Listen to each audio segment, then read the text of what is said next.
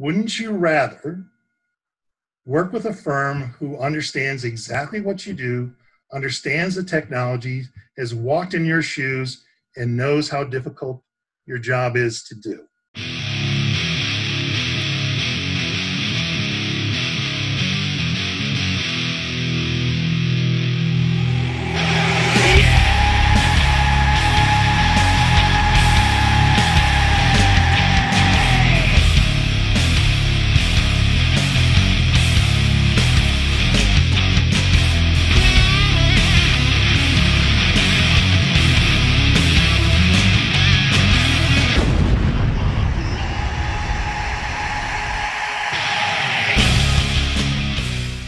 What's going on, everyone? Welcome back to another episode of the Security VIP Podcast, the official podcast of the security industry and home of nothing but the truth.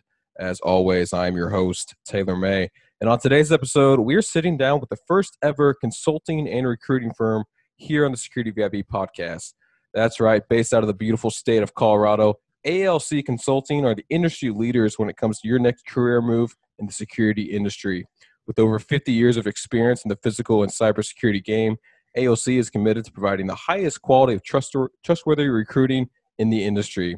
And as jobs are needed more now than ever, it is my pleasure to welcome the president of the company, Chris Staniforth, and Vice President Todd Brodrick to the Security VIP Podcast today. Chris, Todd, how are we doing today, brothers?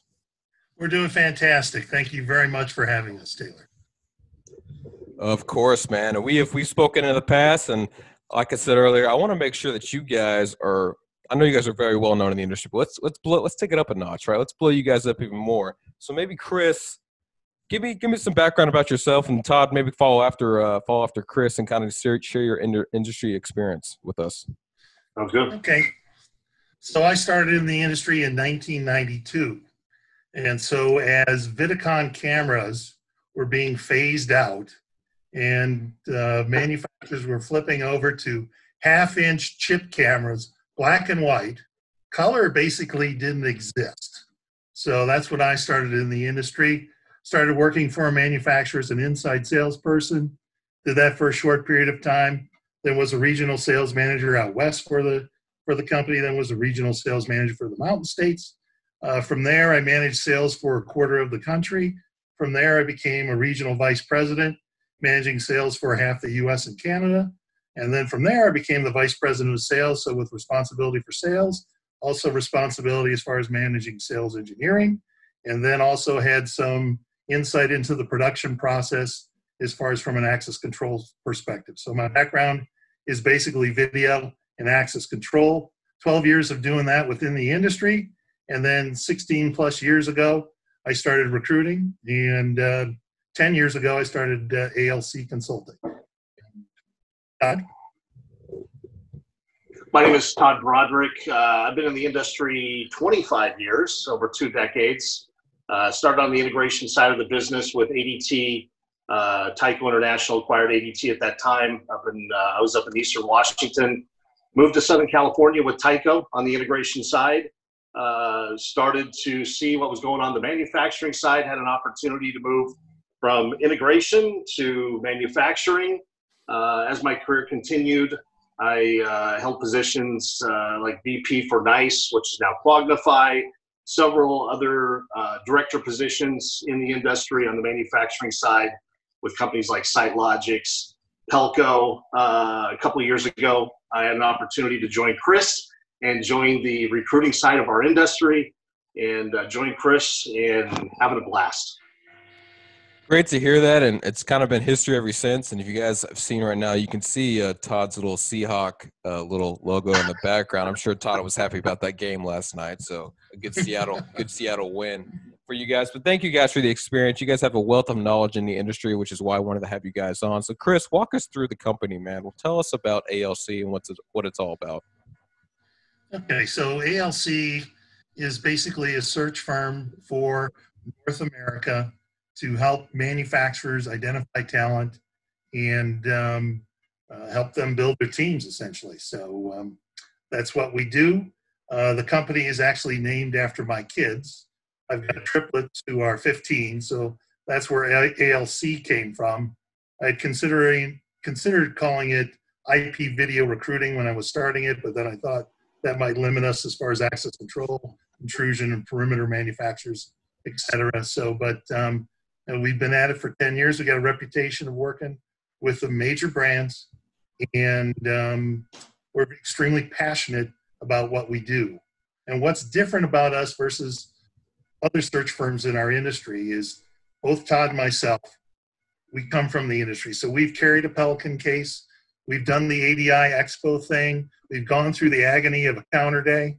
We understand, as far as when you're managing people, since we've managed people, what it's like to manage regional salespeople, inside salespeople, sales engineers, everything associated with our business. If you're somebody looking for a career change, who would you rather go to?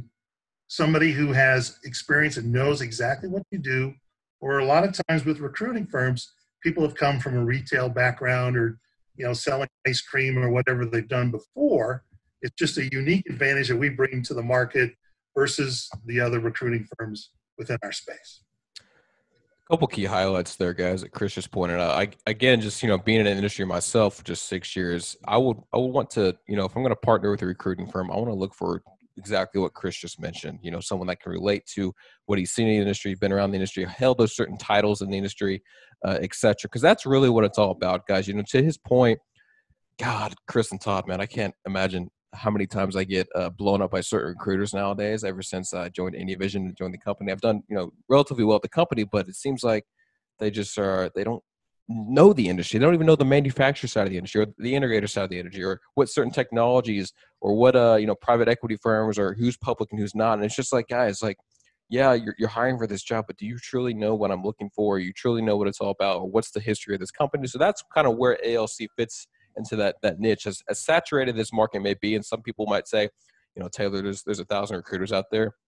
This is what it's all about, guys. You got to partner with the right manufacturer. You got to partner with the right people, but you got to partner with the right personnel, such as ALC Consulting, when it comes to finding that next career change and that next career moves. Going off of that, COVID-19, it's obvious, right? But talk about, Todd, maybe talk about some of the things you've seen since COVID-19. I would imagine jobs are needed more now than ever. I mean, there's so many layoffs happening, furloughs happening. What have you seen so far in the industry as far as kind of helping people navigate to a new career within ALC? Well, I think obviously, with COVID, there's been lots of challenges from a company perspective, not only to get to the number, but also from a manpower perspective. So, I mean, what I've seen overall is a lot of our clients obviously took a step back in the process about March, April. At that time, you saw a lot of candidates hit the street. And now, over the last several weeks, we've seen a tremendous uptick in our clients coming back. They're looking at the end of the year to be able to still hit their number. Regardless of what happened in 2020, customers and board of directors still want to be able to get to that number by the end of the year. And with that, they do it with manpower. So, in March, April, May, there was a downturn. It became went from a candidate market to an employer-driven market. You look at where we're at today, it's starting to ramp up again. And I think specifically over the last several weeks, we've seen a big uptrend in our clients coming back to us, focused on 2020 to close the year strong. But not only that, they're looking at 2021, and they're focused on putting manpower in place so they're ready to hit the ground running in 2021. They're expecting to get out there and get the job done for their customers. Yeah, I think a lot of us, can speak to what Todd just said. I think we're all just ready for 2020 to just end. We're all focusing on 2021. So I definitely agree with that. So, kind of a side question before we kind of move on to our list here, but Chris and Todd, maybe talk about your favorite part of recruiting just in general. Chris, let's start with you, man. What's the best part of recruiting for you at ALC? Well, I think by far the best part is, I've been doing this for over 16 years. You go to an ISC show, GSX, a conference, whatever, and somebody that you helped advance their career comes up to you and says, "Hey, thanks a lot. This has changed my life. it's made things so much better for me. So that just brings a great feeling to us for what we do. We're very passionate about what we do for a living, so we like helping people. And then conversely also, when a manufacturer says, hey, you've done a great job helping me build my sales team, we've been beating our numbers, thanks so much for your help. I mean, that's just an awesome feeling, the intrinsic value of that. Sure, we get compensated nicely for what we do, but that's the best part by far of the recruiting thing. And I think for me, Taylor, is having the opportunity to speak to folks that I've known for 25 years and have those conversations. There's already a level of trust and credibility because I've known the majority of the folks I talk to throughout my career. But not only that, the new talent that we're seeing come into the career and helping them with their next steps to advance in their career has been really fulfilling for me. And not only that, this industry has been amazing to me, for me and my family. So as Chris had mentioned, tremendous passion for not only what we do, but for the industry as a whole. Love to hear that. And I'm going to quote J.C. Powell again: people buy from people and people buy from people who they trust. So that's why ALC has been kind of that standard in the industry, because they're promoting longevity, they're promoting talent, and they're also vetting the right talent too that join these certain companies, guys. So if you're not familiar with ALC, I again encourage you to look into them and see what they're all about. So maybe a side question from that, with COVID-19, there's a whole sort of challenges with that stereotype in the industry, the furloughs, the layoffs. Maybe what's the hardest part of recruiting at ALC? I mean, Todd, let's talk about that first, and then maybe Chris, you can chime in after what Todd said. But what's the most challenging or most difficult part that you see so far in recruiting? Well, I would say that, there's a perception that there's a candidate tree that's right out in my backyard where we go and we shake it and candidates fall out and we deliver them to our clients. There's much more of a process involved in that. And frankly, from my personal experience as a sales leader, I was always focused on the end of objective, which was hitting my number and taking care of my people. And, with that being said, I couldn't focus really on the recruiting side of the business, but I always just assumed that I'd call a recruiter, they'd send me 10, 15 resumes, I would get them, and I typically would. The problem was that I'd get 10 to 15 resumes that weren't vetted, they weren't qualified, so all of a sudden I was doing all the work when ultimately my objective should have been driving the sales numbers. So I guess to really answer your question, I think that there's a perception that we have these candidate trees. The reality is we go through a full process to make sure when our clients get candidates, they get the right candidates, they get vetted candidates, they get candidates that are going to help them grow their sales number and grow their organization. So that's probably been the biggest perception on my side, especially coming in from a sales leader position where I worked with a lot of different recruiters. And when I met Chris, I knew it was very different and very unique, because when I got candidates, there were candidates that I could talk to. And frankly, a lot of times I would want to hire all of them. So for me, it's just the perception. I'd also another difficult part of recruiting is we talk to thousands of people throughout the course of the year. And there's a lot of times you'll talk with somebody that has a lot of talent, especially a few months back when COVID hit pretty hard and a lot of quality people lost their jobs. And you want to be able to help. And sometimes you just can't help them. Sometimes they don't win the position, or in their geography today, you don't have a position, because we work the entire US and Canada. And at any given time, we might have a bunch of searches in TOLA. We might have a bunch of searches in New York or out west or Pacific Northwest. So it all varies as far as the roles that we're working on. It's the hard part. When somebody's got some talent, you want to help them. You get to know people really closely in this process, and you're rooting for some people sometimes, and sometimes they don't win the position, or you don't have something where you can help them right now, there and then. You can hear it in their voice where, hey man, I might not be able to make my mortgage if I don't find a job soon. That's a tough spot. I love to hear the passion that both Chris and Todd share, guys, because they take this seriously. And as dramatic as COVID-19 has had a toll on all of us, it's unfortunate to lose your job, but it's unfortunate to miss a payment on your mortgage. But these guys, they sincerely care about furthering your career and furthering that next step in your career. And it becomes personal. Just like Chris said, they develop this relationship. They're rooting for you. They want you to succeed. And sometimes at the end of the day, it's always up to the interviewee, right? They've got to, say the right things. They've got to bring the right approach to the table. But if it's, Chris and Todd can do all the vetting, they can do all the promoting. But at the end of the day, if it's not up to you and you're not exceeding that or outperforming, then there's only so much you can do. But again, guys, I love to hear that kind of passion from recruiters because you don't see that too much in this industry. And that's why I think ALC is special. So let's work off of this now. With COVID-19, I'm sure you guys have seen a whole sled of new technologies been released since COVID-19, some good and some bad, some companies and manufacturers making these claims.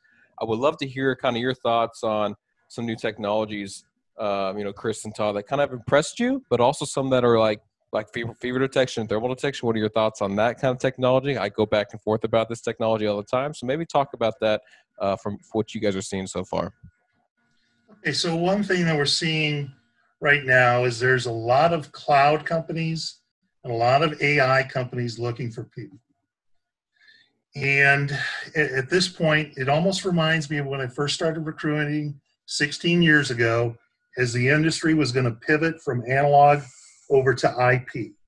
And when I first started recruiting, I'd be on the phone and I'd say, hey, you should really look at this company called Access Communications. When I first started recruiting for Access Communications, they were 18 million in a sales department of 6 in North America. Now they've got over 250 and like $800 million in revenue. And what's going on right now in our industry, the exact same things that happened in the 90s, consolidation. Companies are talking about end-to-end solutions and all those sort of things, which are maybe great for the manufacturer, not so much for the end user. But AI and cloud are going to be a huge piece of our business growing forward. So it's a very exciting time. We get really excited about technology, so it's really awesome to be working with some new companies. And one thing anybody in a sales capacity needs to be cognizant of is when we're talking to these companies, they say, Chris, Todd, I need somebody to able to demonstrate to me that they can sell via Zoom, because heaven knows how long it's going to be before everybody can get back to seeing integrators and end users in their facilities. So that's a huge thing that everybody needs to demonstrate in an interview, and Zoom interviews are becoming much more common as well. And just to piggyback on what Chris had mentioned, some of the new technologies, obviously AI is innovative, fun, cool technology to show to customers. I think there's obviously a good handful of companies out there that are VC backed. So I think AI, Chris also mentioned cloud, which is tremendous in our industry right now. But also I think that, you look at some companies are trying to cross-pollinate multiple technologies into one platform, like IP video, access control, visitor management, and then put it in the cloud. I think that to me is fascinating, and always excited to see where the industry is going. And a lot of times we talk about the evolution of the industry. I think right now we're more in a revolution in our industry as you see some of these new folks come out of the gates really strong, very well funded. It should be interesting to see what it's going to be like 12 months from now. Yeah, and Taylor, to address your question about fever cams, I mean, basically, you need to have credibility in what you do for a living, okay? And in my estimation, I'm not as politically correct as my friend Tim Palmquist you had on here 3-4 weeks ago and asked him the same question. Fever cameras, in my estimation, are just a money grab. It's not necessarily in the best interest of the end customer. I mean, Frederick Nielsen put out some information last week, the gentleman who runs Access Communications, how companies are misrepresenting the capabilities of what these products do. And if our industry were about protecting people, protecting their assets, and we shouldn't be playing in that shark pot if it's not right for the end customer. And this is why this podcast is home of nothing but the truth, because Chris just spoke the truth about the technology. And Chris, you and I share the same opinion, brother. So I definitely agree. If anything, guys, it's not an all-in-one box. It's a holistic approach, holistic lens that we have to look from. Fever detection, it's very, very new. It is a money grabber.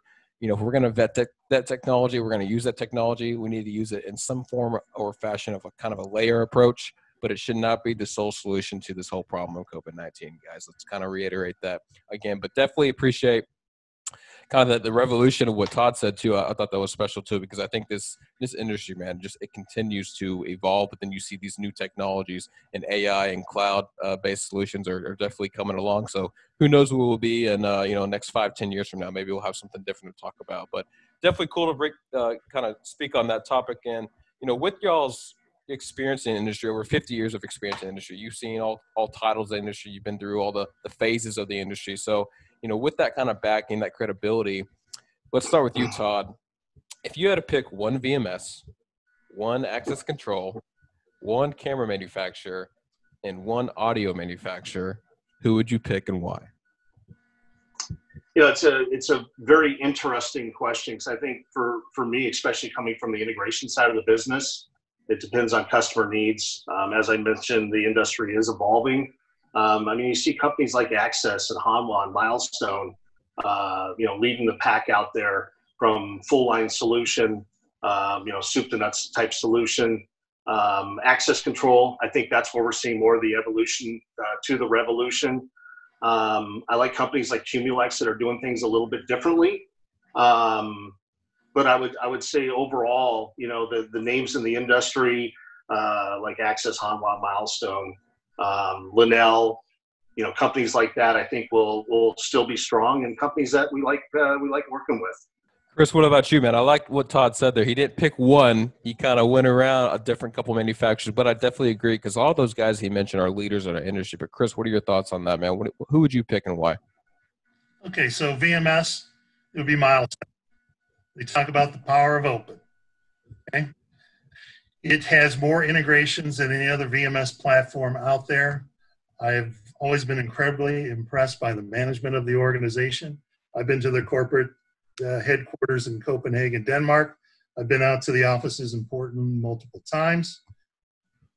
If you are trying to do an end-to-end solution, you are never going to have the best set of engineers to provide the best VMS, the best cameras, the best access control, the best audio, the best storage, cloud, and all of it. You focus on what you're great at and you kind of stay in your lane. And that's what I like about Milestone, in addition to the phenomenal culture that they have as a company. In terms of cameras, in my mind, there's two exceptional companies, one being Access Communications. Access fed my family for over 15 years. Just an amazing organization as far as how they've grown. But over the last couple of years, Hanwha has made some phenomenal strides as far as what they're doing in the marketplace. And as consolidation happens, we'll be down to just a handful of companies, but those would be the two camera companies I would go with. From an access control perspective, I like if you have options. So with older architecture, anybody using a Mercury panel like Linnell, one of the Acre companies or something like that might make sense. If I was putting up a new building today, I would probably go with a cloud-based access control versus that. And then from an audio perspective, a company I really respect is Zenatel. And you had Dan on your podcast a 3 weeks ago. And what I respect about that company is recruiters, we call them in companies, and we can usually find the weaknesses as far as management problems, culture issues, support problems. People just don't leave Zenatel. It's just a phenomenally run organization. And then their customer list just tends to be the type of customers that you really want to be proud of working with. Love it, man. I'm not supposed to be biased. I'm not supposed to play favorites, but then again, this is my podcast series. So I'm going to say what I'm going to say right here is Chris and I share the same perspective when it comes to if I was an end user or a client. Guys, I love Milestone. Tim Palmquist, kind of a mellow guy, that very polished, not get a lot of reaction out of him or emotion, but he runs a company, he runs that business very, very well. And the power of open is special because you can interoperate all these certain technologies. And again, guys, they've been around forever. The Hercules partnership with them, the cloud provider there, so they have that. The Mercury component with the access control, I definitely like that.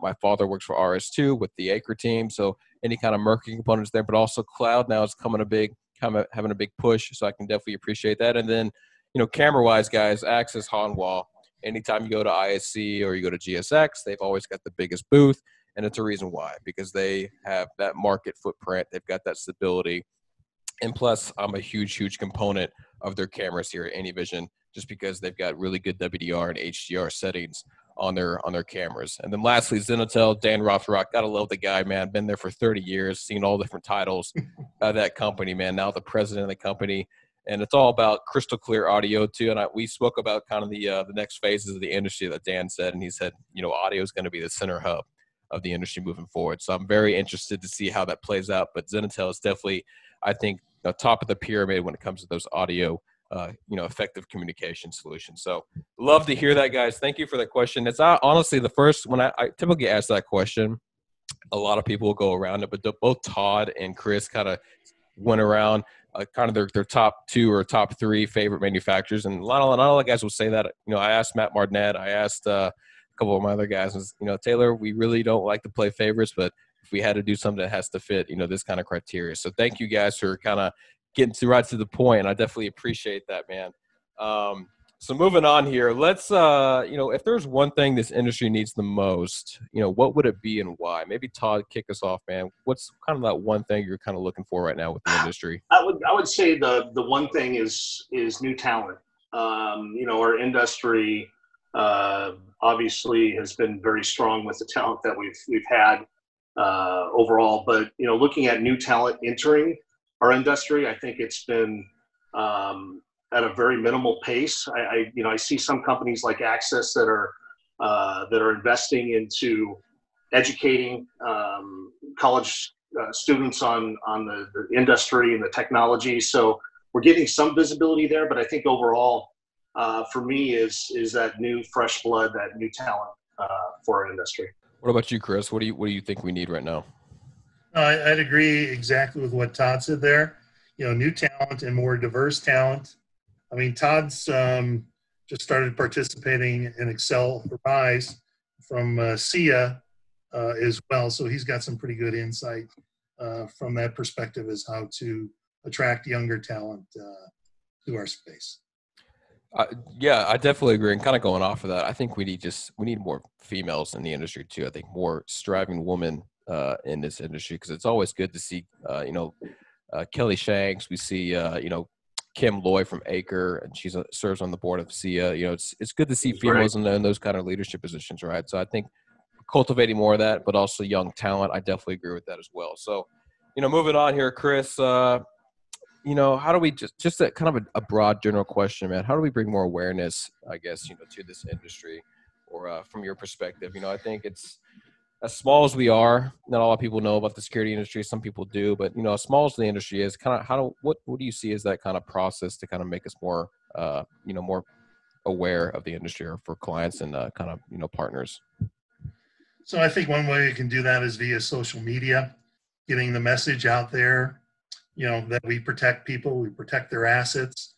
And I think just also from a consumer perspective, with all the social unrest that's going on in our country right now, and heaven knows what could happen in November, I think security will be more and more into the spotlight if there are a whole bunch of protests upcoming in the fall as the election comes through. So. Definitely agree with that. Social media has definitely been a hot platform now, especially to spread the word. And, ever since this kind of started back in, March, I was like, sweet, I get to do virtual demos now, be on Zoom for, whoever long. But then I'm like, all right, now I really miss meeting people in person and actually shaking a hand and going to conferences, and just like, oh, okay, we need to get over this COVID mess. But definitely agree with that question. And kind of my last and final question, you guys know what it is, and I'm going to let Todd kick this off first. You guys pretty much already nailed this question from my earlier questions, but Todd, 60-second hot seat, man. We're going to, tell us why ALC Consulting, why should a candidate look into you guys, vet you guys, trust you guys to find them their next career move? Let's hear it. Well, we have over 50 years combined experience in the industry. We come from the industry. As Chris had mentioned earlier, most recruiters don't. They don't work in the industry that they recruit for, where we do. We've done the jobs. We've done the regional sales management jobs, the sales jobs, the demos. We worked, as Chris mentioned, the ADI counter days. So we understand what our clients are looking for, and we understand what our candidates are looking for long-term career goals. And with that, I think we get trust and credibility versus some of the other folks out there. A couple other things that I would mention is we have a tremendous passion for the industry. We absolutely love the industry.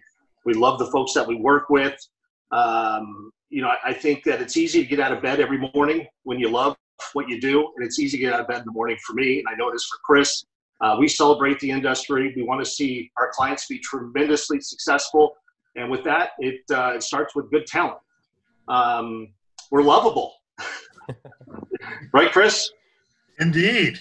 So I would say overall, don't waste your time with the rest. Come to the best. ALC Consulting, we'd love to help you grow your business, and for candidates, we'd love to help you find long-term career objectives. Mic drop there. Todd just dropped the mic, and now Chris is going to pick it up and see if he can top it. Put the cherry on top. Let's hear it, Chris.